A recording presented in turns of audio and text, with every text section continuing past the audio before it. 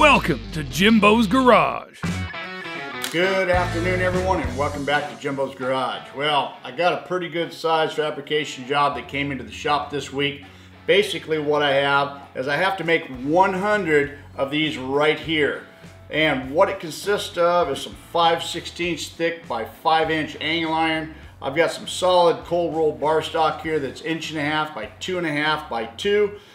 We've drilled and countersunk holes on both sides of the angle iron, and I've got a 1/2 by 13 drilled and tapped hole in the center of the cold rolled bar stock. And then most importantly, we're gonna weld the bar stock onto the angle iron right in here. And I have to be, it's a tight fit, so I've got to be careful not to get any of the weld in the countersink holes, and that's going to be pretty critical. We're going to be taking a look at 3 different processes here for the welding: dual shield flux core, SMAW or stick welding, and some spray arc MIG. And find out which process worked best for me and the one I chose for this project right here. Now, the way I got this from the metal supply store is I already had these things pre-cut, 100 pieces of the angle irons. This is the way they came, and 100 pieces of the bar stock right here, and this is the way they came. So we're going to stick it all together, and I'm going to show you how I did. Let's get started today's video. Alright, so here's the first thing I did right here. Because I had 100 pieces of this, I had to come up with an easy way to get these holes all lined up. So I made this jig right here, and that worked out pretty good. I was just able to line it up on the block and just use a transfer punch and get those holes punched in there. That worked out pretty good for 100 pieces. And then also over to the drill press again, just drilling them right through there. I had a whole bunch of holes to drill. I went down to KBC Tool and bought a whole pack of these drill bits, thinking that I might be burning them up. But with the right RPM and the right lubrication stuff in there, this drill bit actually lasted the whole way through. All 800 holes, and I think we had 800 countersinks as well. So the whole thing worked out pretty good. The old Shop Fox right there is the new drill press. The old Ryobi just didn't quite make it. I got about halfway through and then had to get the new drill press to finish her up. It seems to be working just fine. And like I said, once I got that done, the countersink is what I used right here. And it was the same process, just hooked it up in the drill press and was able to get everything countersunk. Once again, I bought a couple of these over at KBC Tool, and this one right here is a tungsten, or not tungsten, but carbide, and it went through there pretty good. Well, there's our 3 sample pieces we're going to be working with today, and I just got them cleaned up a little bit with some acetone before we got started. Jumped over to the mill, and this is the way I used, I made these holes in these blocks. You can see I've got a stop right there on my Kurt vise, and I was able to just slide these things in, drill them perfectly, and then once I got them drilled through, I just got a gun tap and just speed tapped them right through and right out. It worked out perfectly. That worked out really good for those 100 pieces. They had a little bit of rust on them, and I just wanted to take a flap disc and clean a little bit of the rust off the areas we're going to be doing the welding. And just using a flap disc right here to do that. That worked out pretty good. Okay, so I've got the 3 parts here: drilled, tapped, countersunk, and I've got them mounted right here exactly where they need to go. Got them clamped down. So all we need to do now is just go ahead and weld these things around. Again, the 3 process is going to be dual shield flux core. We're going to stick weld this, and then we're also going to do some spray arc MIG. We'll do all 3.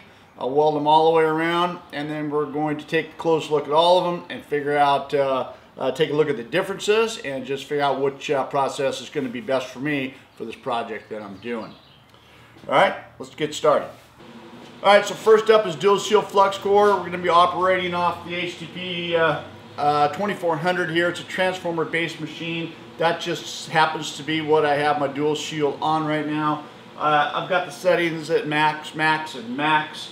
Well, almost max. The wire feed is about 8 out of 9, 8 out of 10 I should say, and then the other settings are at its max. We're running 75, 25, 75 argon, 25 CO2, and I'm running about 40 CFH on that. The wire diameter is 35 thousandths. So let's give this first one a try, see how it does. And there's no surprise here. You know, you can hardly go wrong with dual sheild flux core. It's always a great process, and I could tell that this went in there really good with no problems at all. But we'll just see how that compares to the rest of the processes. All right, we got that one down. Now we're going to jump over and use the HTP 200 TLP stick welding machine, and we're going to be running at about 125 amps. And I'm going to be using some 7018 1/8 inch electrodes. I got these at usaweld.com. So let's shut this machine off and turn on the 200 TLP and see how the stick welding works. You know, stick welding, the same thing. Everything went in there nice and smooth. Yeah, that was no surprise as well. You know, the 200 TLP is a very smooth operating stick welding machine. Well, look at that. One electrode per. Yeah, that's pretty good, I guess. All right. There's the stick welding. All right, let's shut this thing off. We're gonna turn on the ProPulse 200 and we're going to do some spray arc MIG and see how that works out. All right, so I'm running about 614 inches a minute right here, about 175 volts and or 175 amps, I should say, and we're running about 29 volts. So yeah, we'll try that. We'll give it a shot and see how that works out. Also, it's 30 thousandths wires what I'm using on this. Now, I don't have a lot of experience with spray arc MIG, but I was really surprised how smooth and fluid this process really is. All right, that takes care of that. That's all three of them. Let me bring you in and take a closer look. All right, so here's the first one, some dual sheild flux cores. So the first thing is, it looks, the profile looks really nice so far here. We'll need to chip the slag off.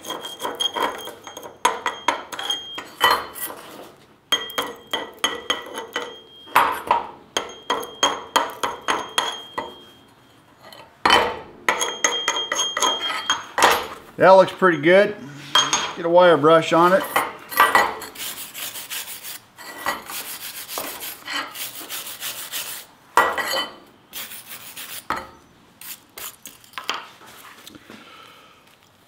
All right, so I hope you can see that. That's pretty good looking weld right there. You know, everything is within the parameters of the countersink holes. There's a little bit of spatter right there. Shouldn't be a problem. A little bit more on this side right here. But all in all, looks pretty clean. All the way around, looks pretty clean. Let me just try to get a, just something to knock off the spatter.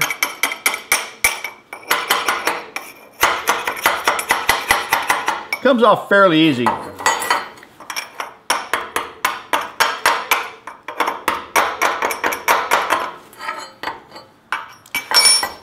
All right, so I'd say that's pretty good right there. All right, not too bad. The disadvantage here is, being this is a production run, you know, having to chip the slag off and maybe hammer off little babies. Some maybe some more than others, but all in all, not too bad. We'll set that aside right over here. This is the stick welding one right here. Again, we're going to need to chip the slag off here. This is the 7018.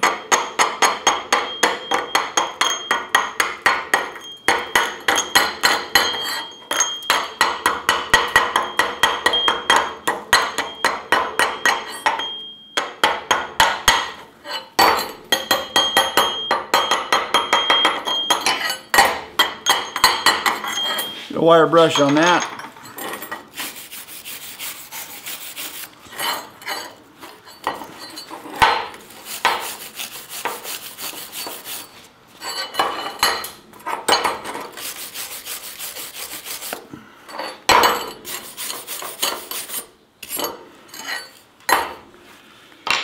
All right, so we'll take a look at this.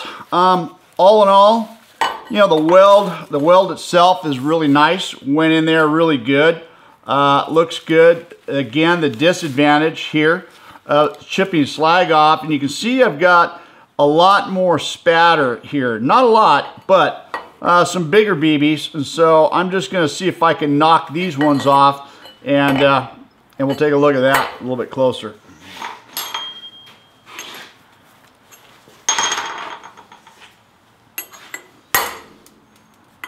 Now, these BBs come off fairly easy, but it's just something that you know, you're going to have to do, and or at least something that I want to do. You don't necessarily have to do it.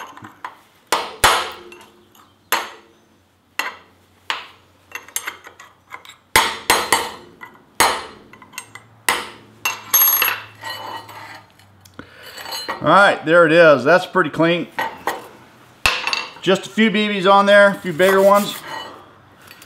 Yeah, I got one down inside the hole right here. See, this is just what I was trying to avoid. It's just trying to get stuff down inside the hole. But for the most part, this is the stick weld 7018. Lays in there pretty nice. It's a good looking bead. It's within the parameters of keeping it out of the countersunk. Alright, there's those two. Alright, so now let's take a look at the spray arc MIG. Really not a lot to do right here. I'm just going to wire brush this off, clean it up a little bit.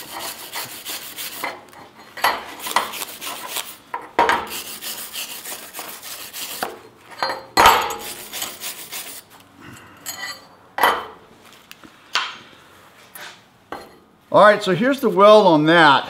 Again, that went in there really smooth. There was no problem, nice and fluid. Looks good. Zero spatter. I got one speck right here. I could probably deal with that. It was fast. It was clean. Again, we're within the parameters of the countersink holes right here. Looks good, and I know it's going to be plenty strong. So there's all three of them right there. All three of them are going to work just fine. But for me, I think the best one is going to be the spray arc MIG. It's going to be the fastest, the cleanest, and the easiest in this application. You know, there's a place in fabrication for all three processes, that's for sure. But for this particular project that I have going on, I'm going to think that the spray arc MIG is the way to go. So, anyways, I hope you guys enjoyed the video. Don't forget to check out the website at jimbosgarage.com. Follow us on Instagram. Check us out on Facebook. I got 100 of these to do. I've already got 50 of them complete. I gotta get these things finished up. See you next week. See you next time on Jimbo's Garage.